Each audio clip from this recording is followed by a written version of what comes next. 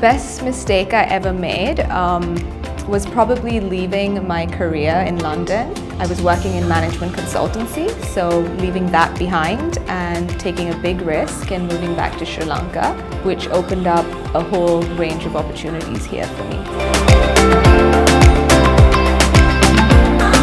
Multifaceted.